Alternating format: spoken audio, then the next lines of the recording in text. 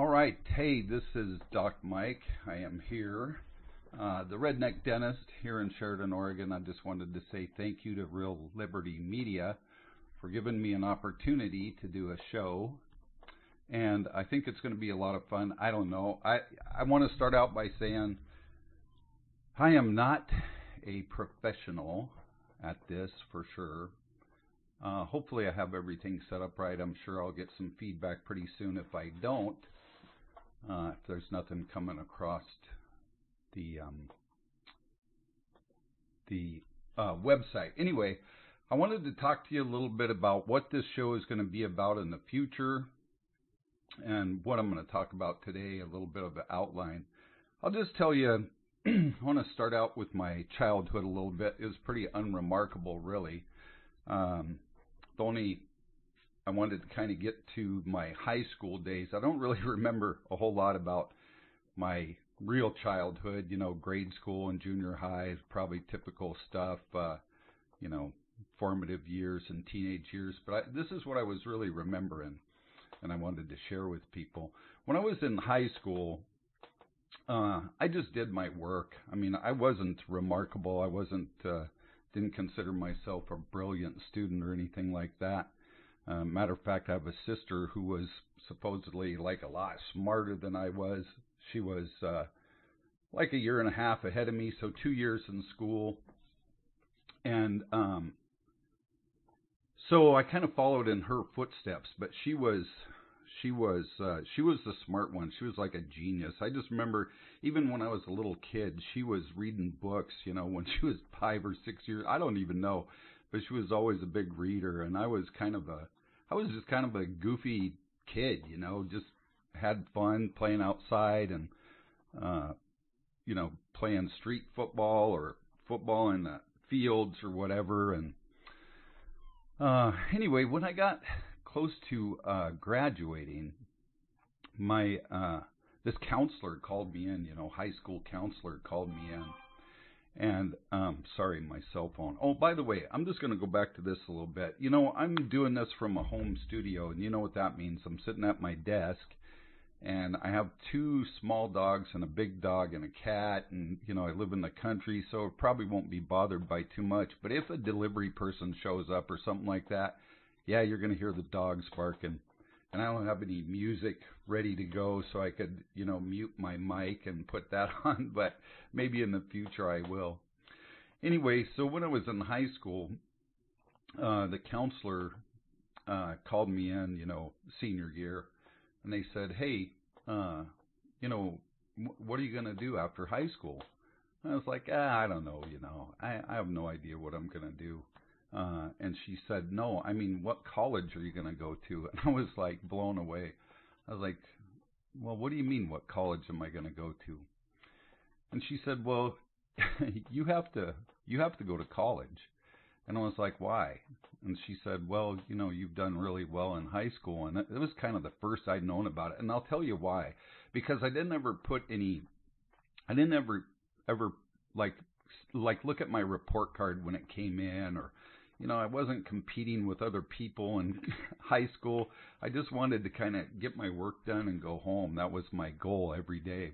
And really my goal was to get my work done as soon as I could get it done, so that I had lots of hours to play in the evening or goof off or do whatever it was I wanted to do. I didn't want to be tied down doing homework.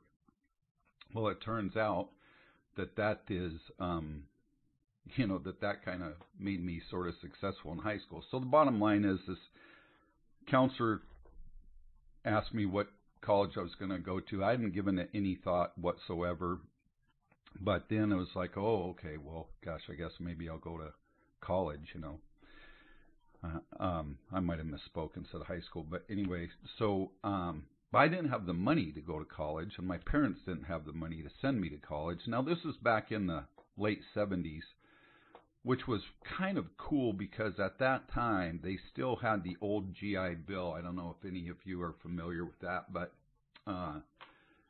at that time, if you did 4 years of active duty service, you would get monthly payment to attend college for about 4 years. I think it was 4 years. Anyway, so, I applied to some colleges and, thought, if I got accepted to colleges, I would maybe consider going. And, figure out a way to pay for it somewhere along the way. Well, anyway, so I didn't mean to go this far into the story, but I might as well complete it. So this is what happened. I got accepted to every college that I applied to. And, of course, the closest college was University of Oregon, because at the time I was living in Springfield, Oregon, which is close to Eugene, where University of Oregon is.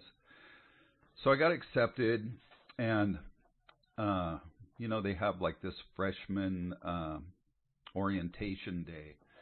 And I was going to go, or I went to the freshman orientation day, and I'm telling you, man, for a 18-year-old kid who was kind of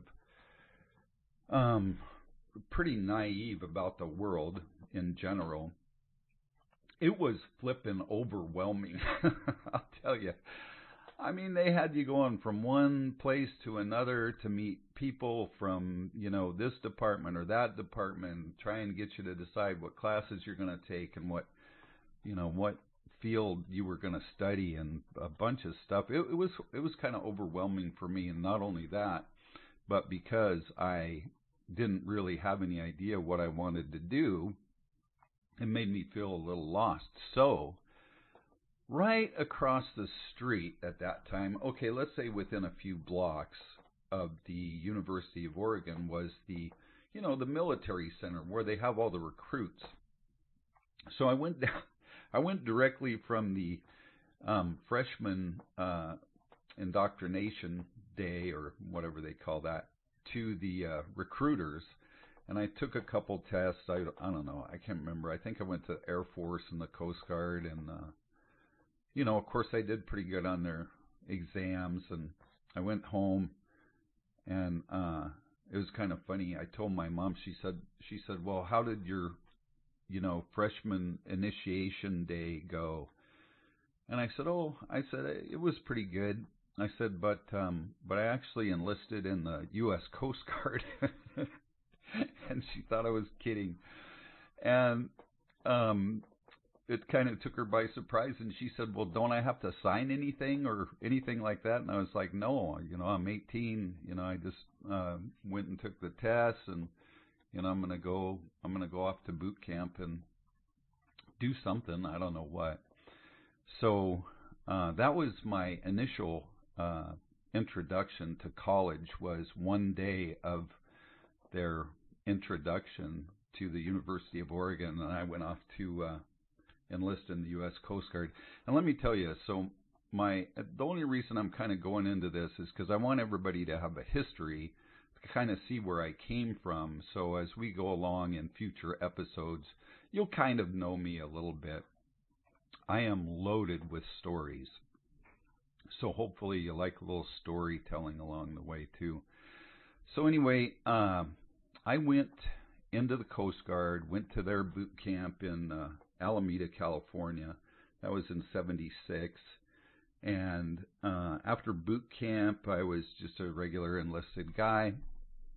I went to, out of boot camp, where did I go? Oh, I went to Juneau, Alaska on a motor lifeboat station, actually out of Auk Bay, Alaska. And that was awesome. Alaska was just an incredible place to go and visit and live. I was there for about a year. I put in for a school called Electrician's Mate School, and became an electrician. And this is the reason why I did that, because I knew absolutely nothing about electricity. And I thought, hey, while I'm in the service, if I'm going to have some kind of a skill, I might as well have a skill that I have absolutely no clue what's going on.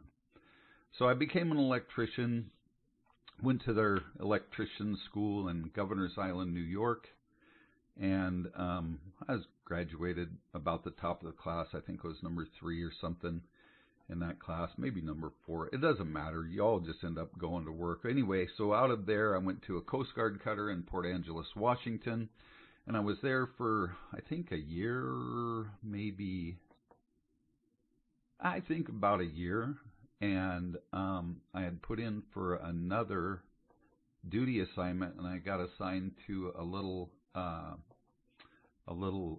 Coast Guard buoy tender in Lake Union, Washington, and that buoy tender was 65 feet long, and it has a 60-foot barge cabled to the front of it. It was really kind of cool because 65 feet, you can imagine there's not a huge crew on that. There was like 6 or 8 of us, depending on if we were fully staffed or not. But the kind of uncool part about that is when there's only 6 or 8 of you, you all end up doing all of the work.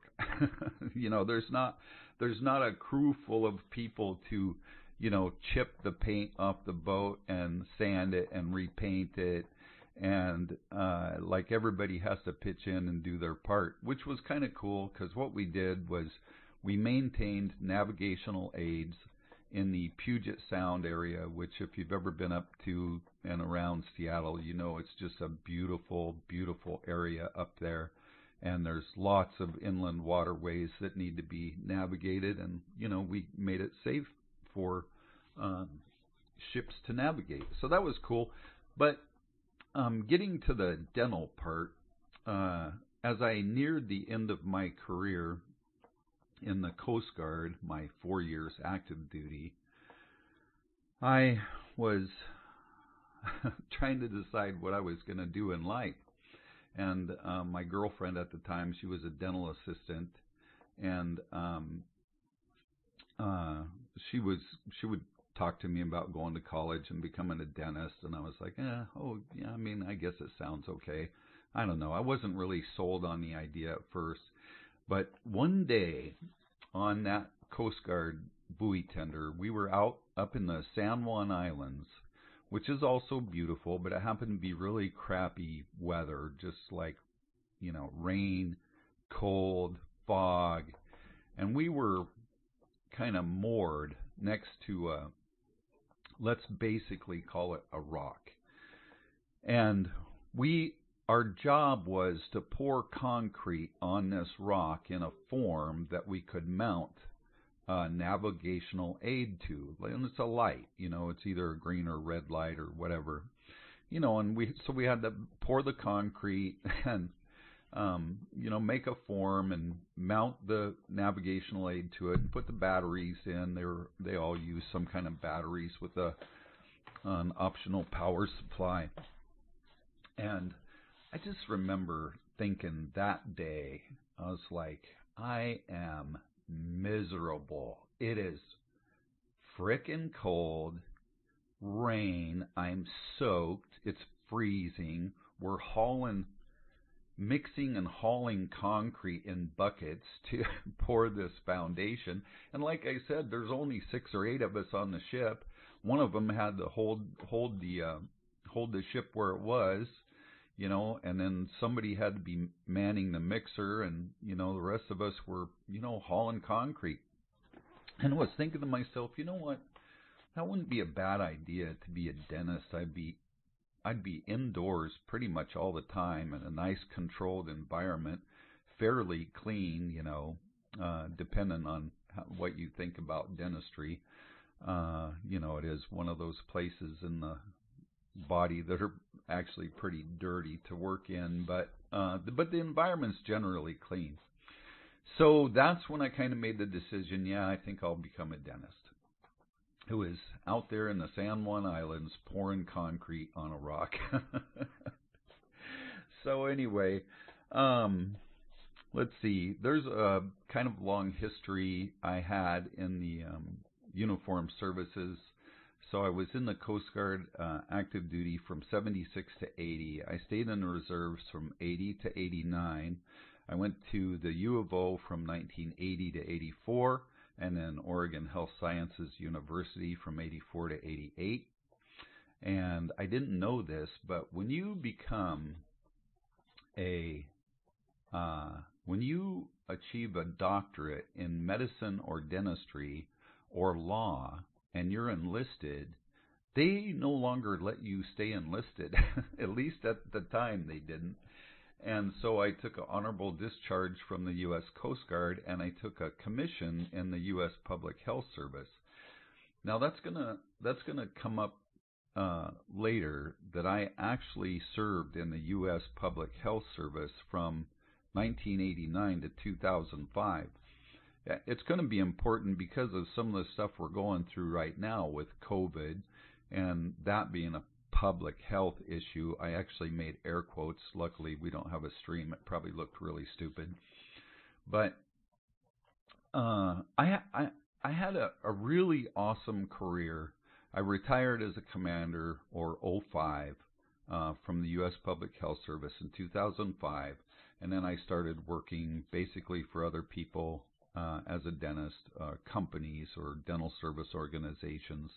And I had my own office for about 5 years. That was really interesting. I learned a lot of stuff. I learned to do implants on people, which is really the state of the art for replacing teeth these days.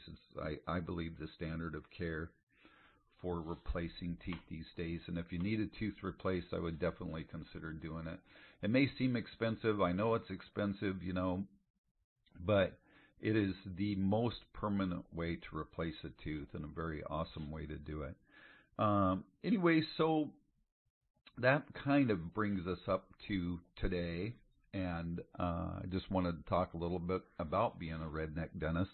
I've always, it's kind of funny. So I go to my job every day. I guess I'm sort of professional when I'm at my job. I like to have fun. I like to put people at ease, but I am a dentist. I provide a professional service. But outside of that, man, I have a little 5-acre. My home is on 5 acres. We own the house. We've had different animals. We have chickens now. We used to have goats. We used to have horses. I had rabbits. I mean, I've done all different kind of things to produce food and to make sure that we weren't, reliant on somebody else to provide our food here. And I do some stuff that's pretty redneck at times. If I have to fix something on the spot, it's not going to be a real professional fix. It's going to be, duct tape and baling wire or whatever I can get my hands on. And, a lot of times that works out and sometimes it doesn't. But I guess that's what I'm saying is I live in the country. I work in the country. The population I serve, some of them have, don't have any money. And the people who have some money, I want to give them the best service I can for that money. And I'm not one of those guys who's always looking to make the most amount of money from them. I've never really been that way. I always try and give people the most service for their money, or the best deal for their money, because I didn't have money for a long time, and I know what it's like. And I expect the same thing. I expect when I pay money for something that I'm going to get the most for my buck. So anyway, so this show in the future is we're going to talk about food. We're going to talk about gathering food, or growing food, or obtaining food, or storing food. I'm kind of a food nut. But I want to say I'm not really a health food nut. In fact, today for breakfast, I had a country fried steak with gravy and a fried egg on it. And before that, before my breakfast, I had a cinnamon roll. So just so we all understand, I am not the guy who is going to talk about being extremely healthy. Now, I do try and stay in shape. I have my bicycle is attached to a training, mechanism or mount that provides some resistance. So you basically call it spinning, I guess. But I try and get a half an hour to 45 minutes of, cardiac work in every day. And I do kind of watch how much I eat, but not so much what I eat is healthy, if you know what I mean. So I might have really fattening food, but I try and limit how much I have. Okay, so did I lose my place? Oh, so we're going to be talking about, we'll probably talk about some hunting. We'll probably talk about fishing. We'll talk about gathering stuff at the beach. We'll talk about trapping, because believe it or not, I didn't even know this, but about 10, 15 years ago, somebody mentioned trapping to me in Oregon, and I was like, you can trap in Oregon?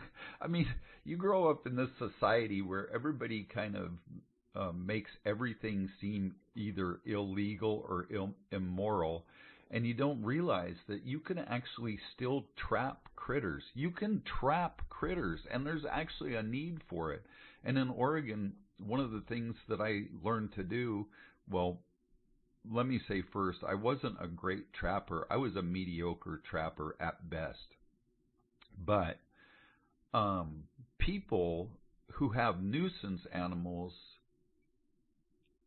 interfering with their life in one way or another, whether it be skunks in their crawl space, or possums or coons eating their chickens, or whatever, they need somebody to come and get that animal and remove it.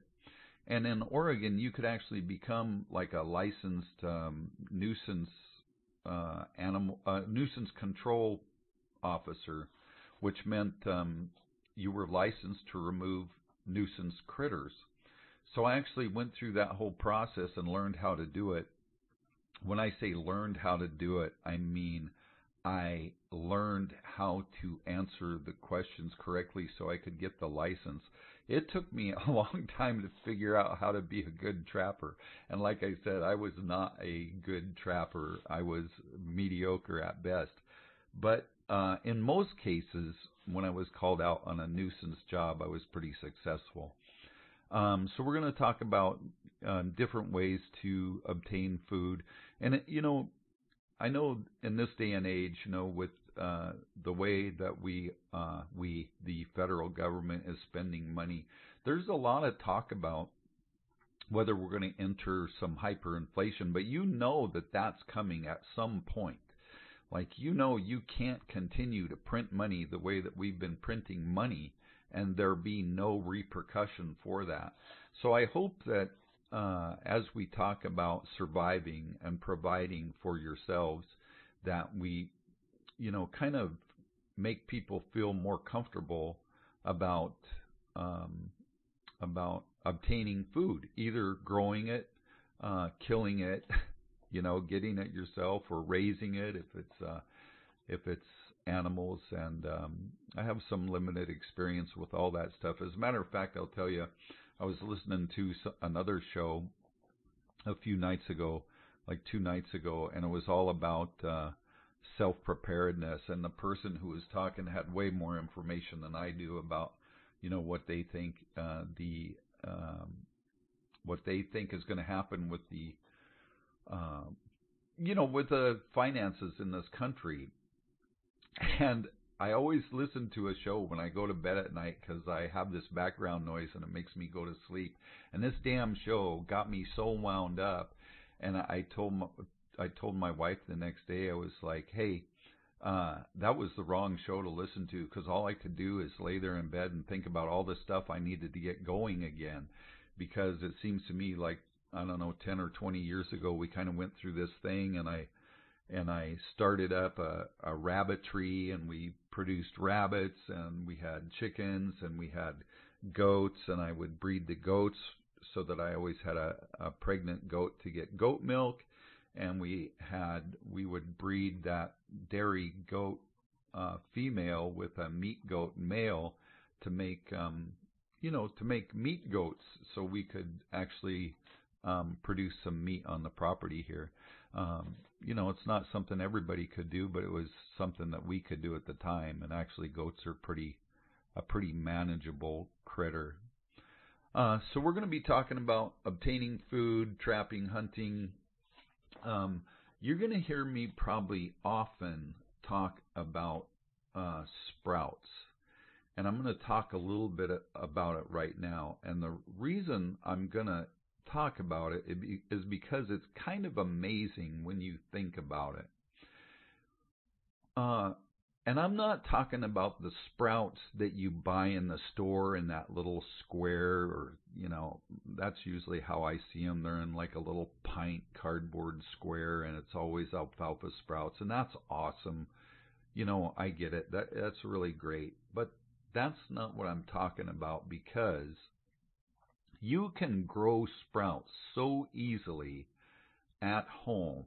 And like I said, I'm not a health food nut, but this just makes sense. So listen, and I'll go into this in much greater detail in a future episode. But imagine that you have some quantity of seeds of all different kinds. I, for example, like a mix of bean sprouts, and I actually get like three different I actually get three different kind of beans, azuki beans, mung beans, and lentils. Those three I sprout together, and I always like to add a little salad mix, which is a radish sprout, broccoli sprout, and alfalfa sprout, and I sprout them all together, so it's just a blend of sprouts. But the bean sprouts have some protein in them, and the rest of the sprouts have nutrition. And here's why I think it's kind of an amazing food to get used to growing, and that even if you don't like vegetables, there's still a ton of nutrition in sprouts. And the only thing you need to make that seed give you nutrition is water. And I literally mean all you need is water. What's amazing with the seeds that sprout is that they already contain all the information that they need to produce all those nutrients that they produce in the adult plant. And when you grow sprouts and harvest them, you're just eating a miniature adult plant, basically. It has leaves, it has roots, it's already a little nutrition-making factory. So it's something I strongly believe in because it's so easy. It doesn't take a lot of space to store a bunch of seed. You can get organic seed that is not GMO'd. It's not been manipulated or touched by Monsanto, who, of course, I hate. They're just good organic seeds, and you can get a hold of those pretty easily. And just imagine a pound of dry seeds, no matter what kind you get, are just not going to take up a lot of space. And I always grow, I can tell you, I grow 2 tablespoons of bean sprouts and like a teaspoon of the salad mix, the broccoli, alfalfa, and radish. I'll grow those in 4 or 5 days, and so anyway, that's the amount you need. Like 2 tablespoons, two and a half tablespoons, let's say, of seed will make enough sprouts to keep you alive easily for days, but to actually provide you nutrition for some days. Like once those sprouts are sprouted and ready to eat, you can have them on a sandwich. You can put them in a salad. I like to just pinch some right off out of the dish that I grow them in and eat them. They're just good. And I wasn't ever a real crazy vegetable lover in the first place, but it just, I think as you get older, you realize there's some of those nutritional things that are really important.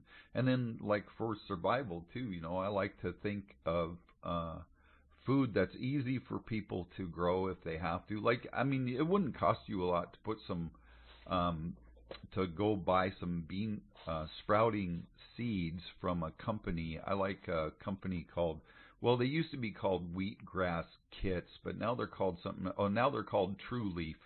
And I'll put that link in my show notes. So if you look up my show notes later, I don't know how that happens, but It'll be a blog post, I'll bet. I'll put their link in the blog post, and you'll be able to just go click on that and go shopping, because you could put a pound of seeds away. I don't care if you didn't even grow them right now, but if, look what happened in Texas. Not that they could probably grow sprouts during that freeze, but, if they had, they probably could. If you were desperate, you'd figure out a way to provide yourself some food. You could break those seeds out. You could start a fire, get some warm water, try and keep your seeds warm while they're in, keep them from freezing. I know there's probably a lot better things to do in the situation that most of those Texans were in. And actually, I guess most of the rest of the country was in during that big freeze a week or so ago. But, when that happened, the supply chain to the stores, it comes to a screeching halt because there's no traffic moving. And, there's a 4-day supply of groceries in most stores. That's it. So, and usually that runs out the first day everybody realizes they're going to be in a huge disaster. There's going to be a huge shortage. What I never understood is why everybody ran out and bought toilet paper when they figured out there was a COVID crisis, supposedly, because it didn't cause you to have diarrhea as far as I know, or anything like that. But man, that shortage of toilet paper caused a big issue. Anyway, so I'm just going to be kind of an advocate. This is a really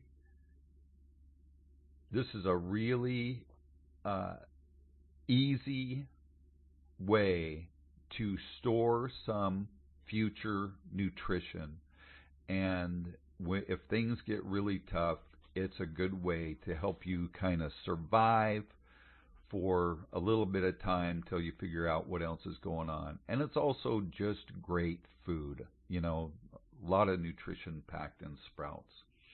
Let's see what else I have on my list. Oh yeah, I have a couple of apologies to make right away. I live in Oregon, and I even heard earlier this week it's like one of the top, 3 like liberal states in the nation. And I'm sorry. We're not all like that here in Oregon, trust me. It just so happens that the major cities in Oregon, well, that's where the most concentrated population is, and they run most of the state, and we have a gigantically bad rap, I guess, if you don't like, liberal politics. Well, that's what we are. But we are definitely not all like that. Most of the outlying communities, most of the outlying counties, especially farmland and ranch land, and those people out there making money outside of the city are not so liberal, that's for sure. Okay, man, I talked a long time without a break. I'm going to take a little drink. Hang on. I guess I could mute my mic when I do that too. But I wanted to tell you this story about Oregon. I have another story I want to tell you later. I am going to get a little bit political at times. So the one story I wanted to talk about, just as an example for Oregon specifically. So in the last week, our elected officials have got together, and listen to how crazy this is. About, I guess during the last election cycle, Oregon decided, and I don't mean the voters of Oregon, although I guess it was on a ballot at some point. Anyway, they decided to, I'm not going to say legalize drugs, but they decided to make the penalty extremely small for what was previously considered illegal drugs. So if you have a certain amount of heroin, methamphetamine, cocaine, whatever on your person, I think the maximum fine right now is $100, but you can actually, like, listen to some, I don't know, rehab seminar or something website, and you'll get that taken off. Okay, so that, I mean, I'm kind of okay with. I should say this. I think you should be able to do whatever you want to do with your life as long as it doesn't affect other people, as long as it doesn't harm other people. So the legalizing part of the drug thing, okay. I mean, I guess it's okay. I don't feel real strongly one way or the other about it. It'll be interesting to see what happens now as far as people either getting healthier or continuing to take drugs or abuse drugs if they're abusers. I mean, that's their choice. But here's the really crazy thing. So Oregon decided to legalize those previously illegal drugs. Now, they currently have bills in the House and Senate that are going to increase taxes on alcohol by, for wine, it's going to increase the tax on alcohol in Oregon by 2,000%, and on spirits, 7,000%. And the reason that they want to increase tax on alcohol is so that they can pay for the rehab of the people who are addicted to the previously illegal drugs. Now, I don't know. I haven't really put my finger on why this seems so stupid to me. But I can tell you this. I also find this kind of amazing. For, 50 years we have tried to basically make smoking illegal. You know, we've taxed it almost beyond people's means to afford it, number one. We've caused smokers to have to go outside far away from anybody else to smoke. Hell, in some places you can't even smoke in your own home or the place you live, especially if you rent or lease that place. You can't smoke in you can't smoke anywhere. I mean, basically we've made smoking, prohibited, except now we have, and a lot of states have legalized marijuana and are legalizing marijuana, and there's no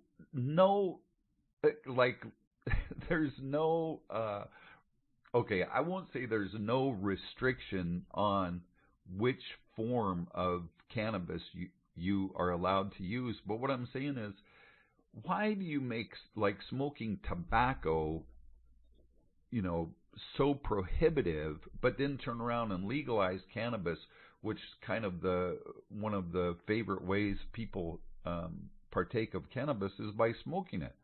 It kind of doesn't make sense to me that the same people who basically outlaw smoking encourage the use of cannabis. Like, they didn't say, hey, let's legalize cannabis, but only in forms that you eat or vape or whatever. No, they want you to smoke it too. I mean, and it's funny that I guess probably depending on where you live, some of the same rules apply to smoking cannabis as apply to smoking cigarettes. But my point is like, so they're trying to get people to quit smoking cigarettes because it's so horrible for you, and actually any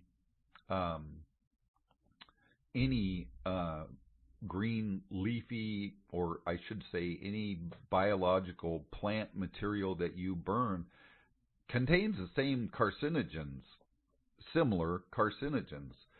So it's not like smoking cannabis is healthier. I mean, although in some ways I think it is, and there's been plenty of medicinal uses pointed out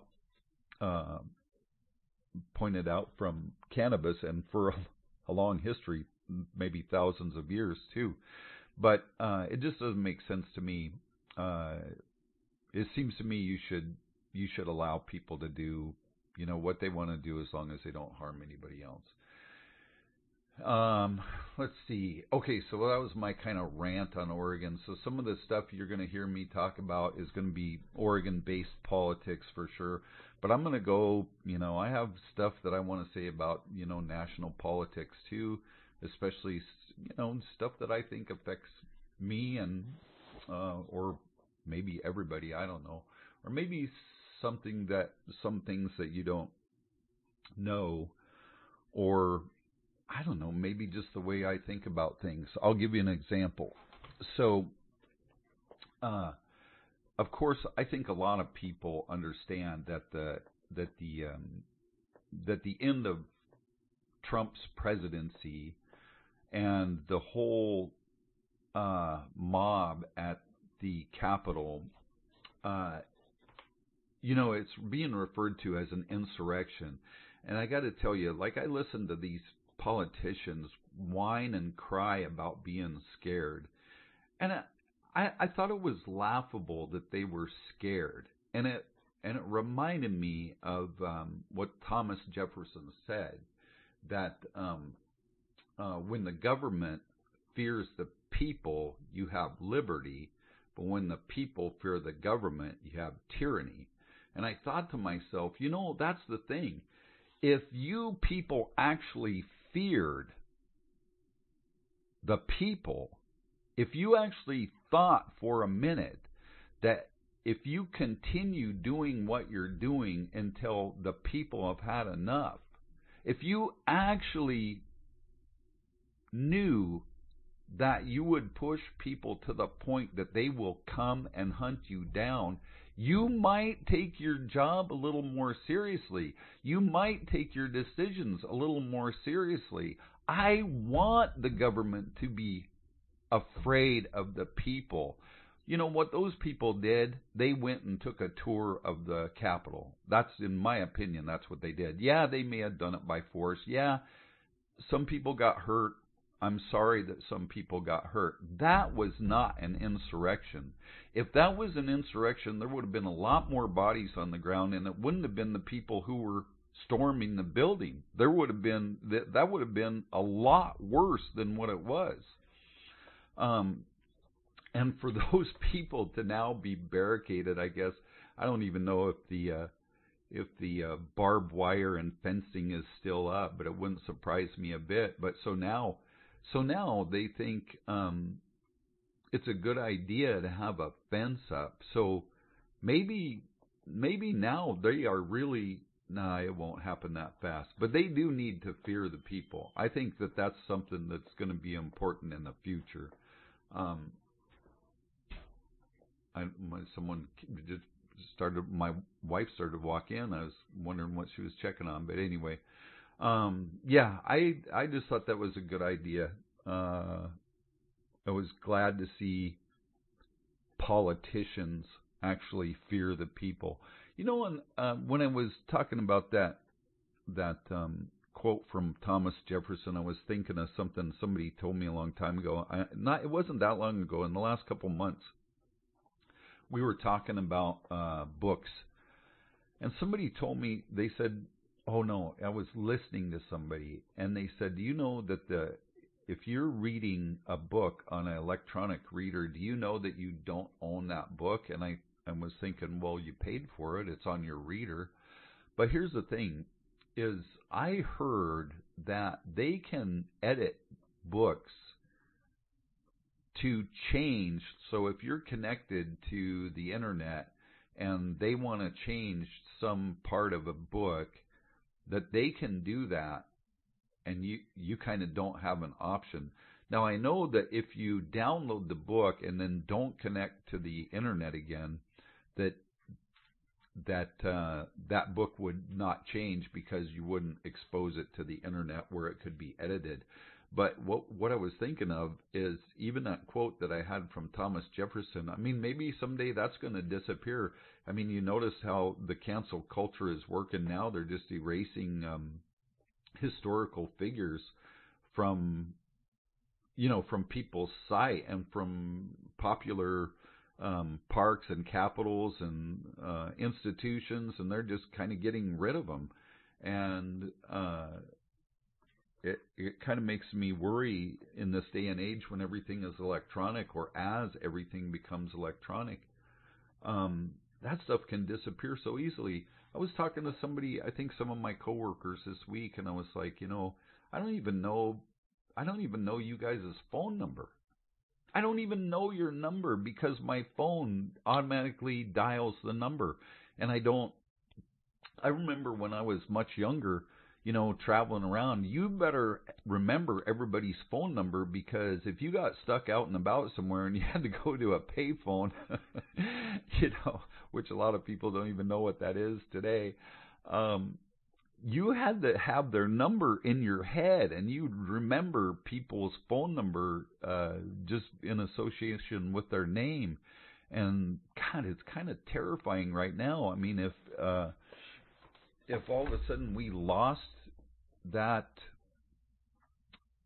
ability to use our phone so automatically to dial numbers, holy cow, I think there's only maybe a couple people I would be able to call or find somehow, because I don't know their numbers.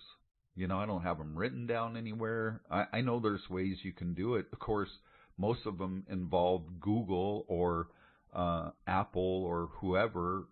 I guess you could probably copy and actually print out on paper your phone book, but you better do that before anything happens, and keep it in a safe place too. Okay, let's see. What topics do I have left? I know I was going to talk about, and I did kind of talk about the cancel culture a little bit, us, the people versus them, the elites in government. I don't, my cat is in here now. See, I told you there'll be some interruptions from time to time. She's just kind of prowling around though. She'll be okay. She's a Bengal cat, beautiful cat, by the way. Let's see. Okay, how much time I got left? I have about 13 minutes. I don't know. We're gonna go ahead and get into this. Let's see. Oh, we did cover that. Okay. All right. 2 topics I have left. Let's go with, I have this topic on genital mutilation. I do kind of want to talk about this a little bit. Okay, so let's see. That means I would save that for next week. You know what? I think I'm going to save genital mutilation for next week, because it's kind of a deep subject and there's a lot of information about it. So let's kind of go to this topic about female, or shall we say transgender athletes. And I don't know if you've seen this story yourself. I wasn't aware of it when it was actually a story, when it was actually active, which I guess was a couple years ago. But it turns out there is an MMA fighter, mixed martial arts fighter, that was, air quotes again, transgender. She was fighting females in mixed martial arts, but she was born a male.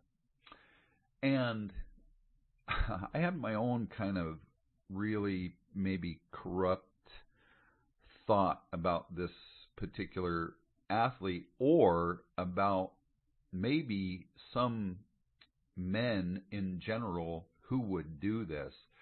And actually, I kind of remember way back in the day, maybe 25 years ago, when people really started talking about transgender assignment, and having the surgeries. And I'm sure it's been around longer than that.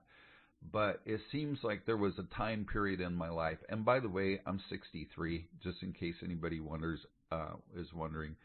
I'm 63 years old, so I've been around since 1957. But anyway, so it seems to me that there was a time period when all of a sudden, transgender, sexual assignment became a deal, and people started thinking about it.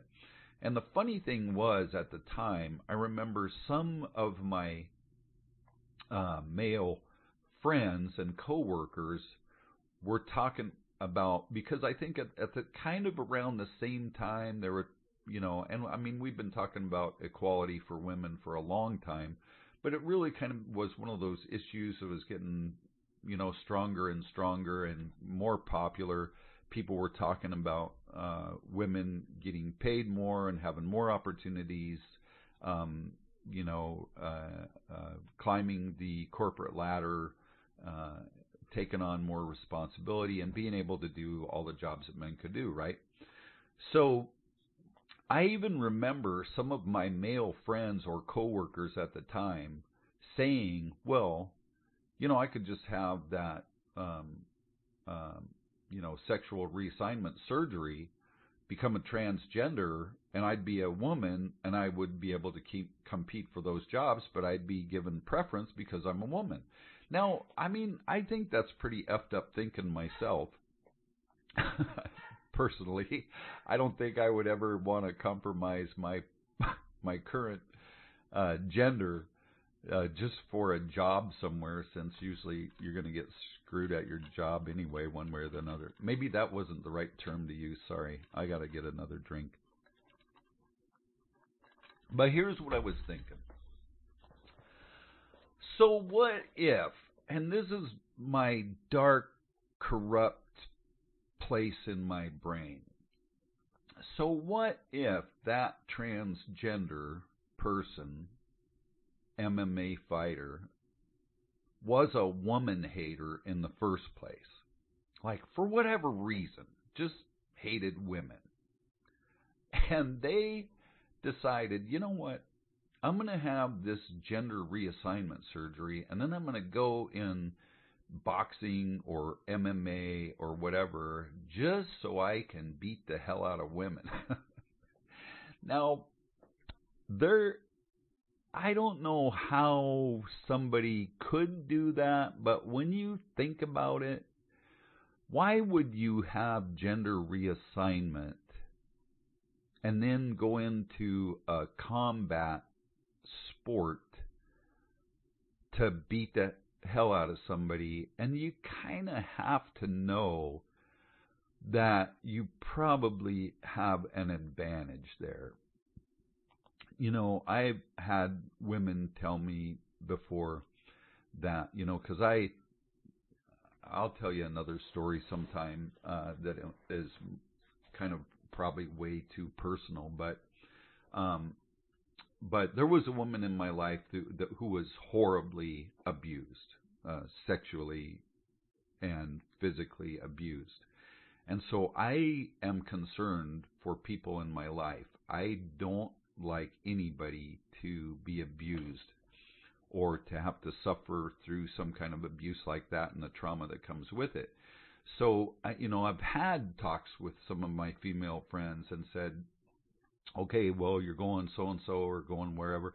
Just be careful, keep an eye out, watch your back. And, I don't know how many of them have said to me, oh, I can handle this, I can handle myself all right. And I think to myself, man, you have no idea the difference between men and women when it comes to violence and strength and just maybe, I don't know, pure evil.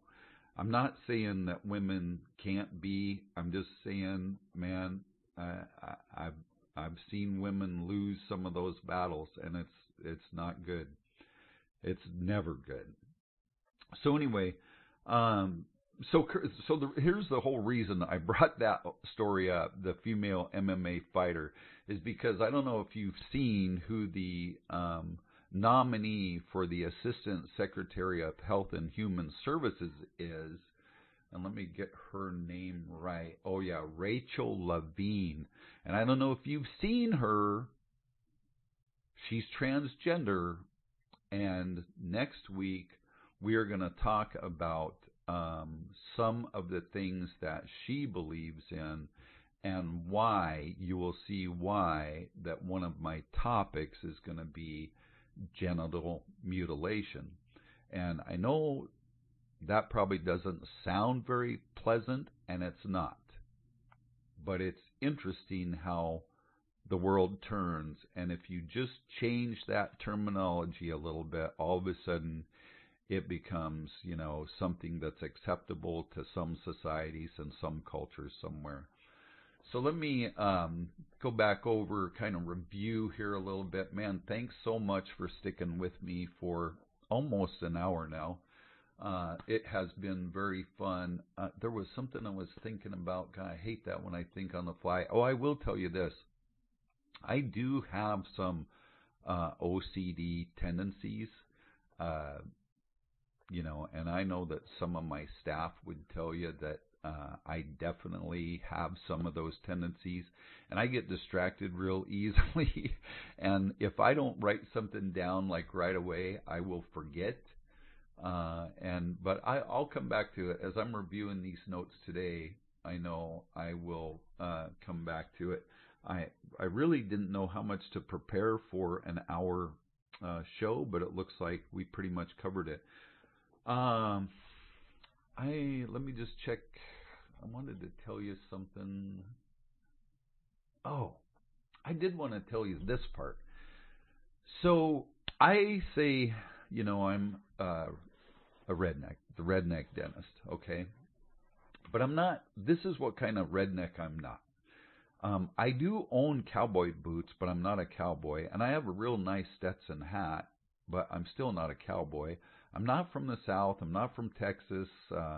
I was born and raised in Oregon. I've seen a lot of the country, as I'll probably tell you in different shows, like how I've lived all over. I've lived in Pennsylvania. I've lived in Florida, Montana, Alaska.